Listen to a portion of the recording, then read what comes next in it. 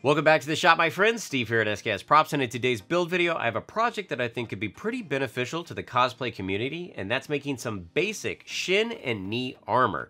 Now, these are specifically for my Colonial Marine armor set, but the templates are generic enough that I think you could modify them and utilize them for a bunch of different superheroes, villains, and other types of characters. And if you would like to do that, of course, the PDF templates for these are absolutely free, available over on my website. You can download those and build right along with the video. The shin armor is, of course, also made completely out of my HD foam, which you can find over at Blick Art Materials. And if you like these videos, you like the free templates, by all means, pick up some HD foam, support me and the channel by going through the links that are in the description section and those that are on the website. So I want to show you what it takes to put this armor together. Let's go ahead and get started. Here's a shot of the prototype I made to create the final templates. We're going to start by taking part A. This is going to be traced and cut out of some 10mm foam 2 times. When starting a project, always make sure to have a well-sharpened blade.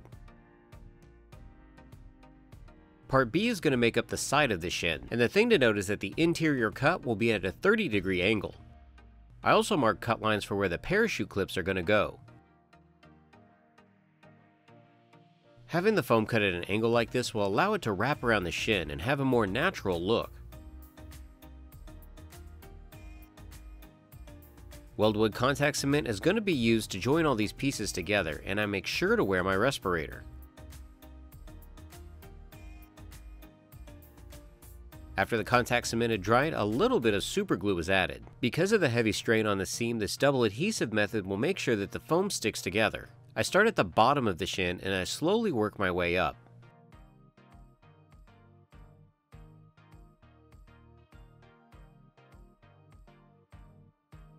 This process could then be repeated for the opposite side. Now, if your seams aren't perfect, don't worry about it because I'm going to knock it down with a rotary tool later on.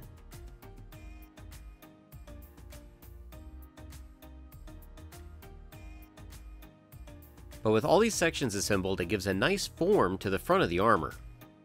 Before gluing these cuts together, I go ahead and sand the edges as well as the seams with a rotary tool and a sanding sponge. I can then lightly heat seal the sanded areas and start to manipulate the shape of the foam.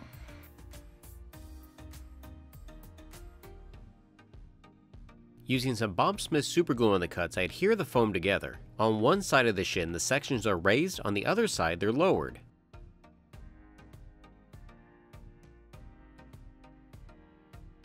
This will give a depression for the side with the parachute clips, but a raised area for the nylon underneath on the opposite side. Now, these are not a necessity if you didn't want to add these details to your armor. Using a rotary tool, I round over the lower edge of the shins as well as the sides. A little bit more heat could be added to the foam at this time to help get the shape that I want. And remember, when heating foam, you always want to wear your respirator and work in a well-ventilated area.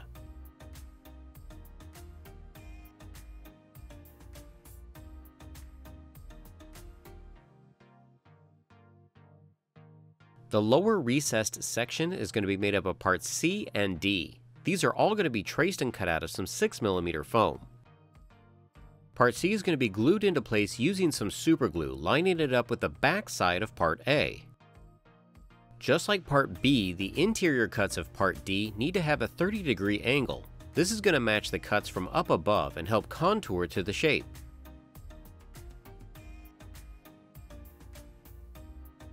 This process is then repeated for the part D on the opposite side. Now, just like the cuts on the sides, if you didn't want to add the lower detail sections to this armor, you don't have to. Again, the reason I'm doing this is to match the Colonial Marines armor set.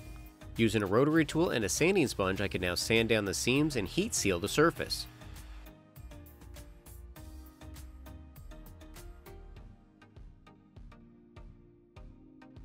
The kneecap needs to have a compound curve to it, so to achieve this, we're going to use parts E and F. These are going to be traced and cut out of some 10mm foam. Marking a small section in the middle that's going to be removed. When you're removing this, the cut on the bottom will be at a 90°, but the cut on the top will be at a 30°. A small strip of 6mm foam is going to be sandwiched in between these two pieces. Super glue is going to be used, and this small 6mm strip can be glued in between the two Part E pieces, and this will give me a uniform depression for this detail. And once the strip is glued into place, the additional foam on the sides can be trimmed away. I also take this time to round over the visible cuts on the front. Now I can work on the sides of the kneecap, which are going to be made up of Part F. Just like parts B and D, the interior cut of Part F is going to be cut at a 30-degree angle. After applying some contact cement and super glue to the edges, these pieces can then be assembled.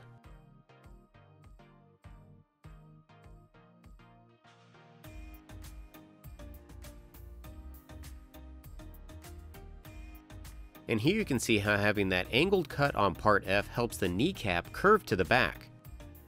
Now, if you didn't want to have this depression detail on the front of your kneecap, you would need to remove a V of foam on the back side of Part E. That would allow the foam to still curve back at the angle that you need. A rotary tool can now be used to round over all the edges. And just like I had done on the alien's chest armor, I remove more foam along the edge on the back side. This is going to help these 10mm pieces appear thinner. After a light heat treat, I can then manipulate the foam to get the curve that I want. The kneecap for my shin armor is marked about an inch from the top. Now you can of course adjust this so that the shin armor fits you properly. Super glue is used to adhere this into place, and notice that I'm only gluing it in the middle. I want the sides to be able to flex so it can wrap around my leg properly. For the back of the shin armor, we're going to use Part G, and this is going to be traced and cut out of some 10mm foam. The cuts on the sides are also marked on this piece.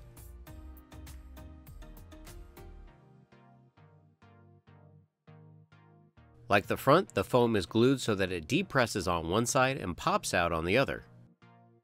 I want to go ahead and shape the armor now before putting it all together, so I'm cutting strips of 2mm foam. While the foam is curved, these strips are going to be glued and pressed into place. This is going to help the foam retain this shape. Notice for the placement of these strips, I'm avoiding those spots that have the cuts. The top of the shin does have a curve to it, but the bottom near the ankle is much more dramatic. This is going to help it have a really nice contoured shape. This same process of curving the foam while adding these 2mm strips is applied to the back of the armor as well. Again, with a more dramatic curve in the middle than at the top, conforming to my calf muscle.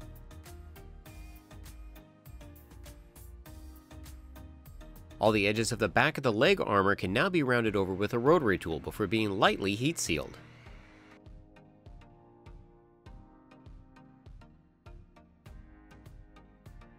Just like the front, there's going to be a recessed area on the back. This is going to be made using Part H, which is going to be traced and cut out of some 6mm foam. This piece is going to be super glued into place, lining up the back of Part H with the back of Part G. Any additional foam left on the sides can be easily trimmed away to make it flush. Just like Parts C and D though, if you did not want to add this piece to the back of your armor, you don't have to.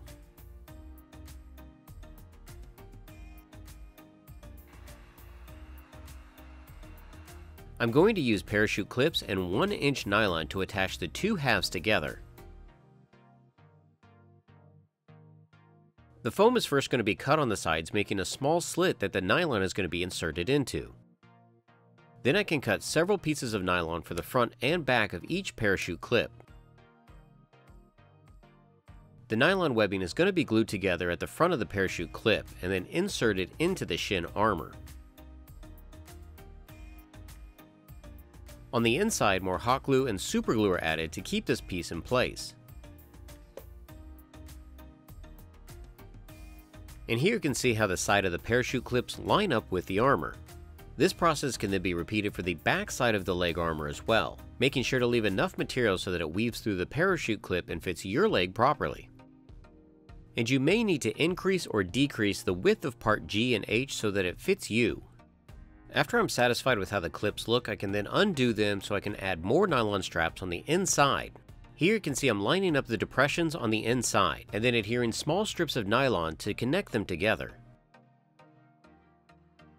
And to make sure that none of this nylon ever pulls away from the foam, I'm also super gluing some 2mm strips on top. And this is great because structurally it's really durable, but because it's foam, it's a lot lighter and more comfortable, especially when compared to a 3D print. Now, just like most armor sections, again, everybody's body is going to be different. My recommendation would be not to really change the sizes of parts A or B. If you need to adjust it to make the fit larger or smaller, I'd recommend to take that away or add to parts G and H. That way, because it's on the back of the leg, it's not going to be near as noticeable. And if you wanted to, you could always add some upholstery foam on the inside of the armor. That way, once it's clamshell closed, it would give a really snug fit. The parachute clips on the Colonial Marine armor were riveted to the sides. And to simulate that, I'm going to cut out some clamps using part I. These are going to be traced and cut out of some 2mm foam. The foam is thin enough to slide right down in between the clip and the nylon, giving it the impression that that's what's holding it into place. But really it's the nylon strip underneath being glued to the inside of the foam. This is one of those cosplay hacks where functionally it looks one way on the outside of the piece and a different way on the inside. To continue this riveted look, I'm going to use a leather hole punch on some 2mm foam. This is going to give me a whole bunch of perfect circles that I can glue down and then press into place. The faux rivets are also placed on the opposite side of the shin where the nylon is underneath. At this time I'm not actually going to paint them because I have more armor I still need to make for the Marines, and I'd like to paint and distress them all at the same time to get a consistent look.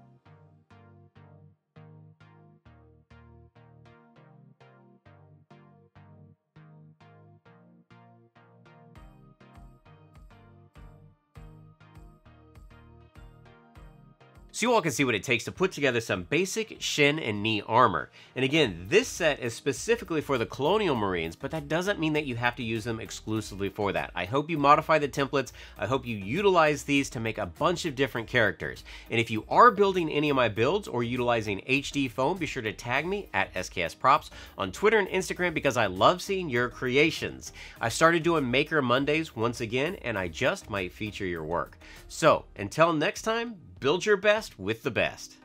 HD Foam.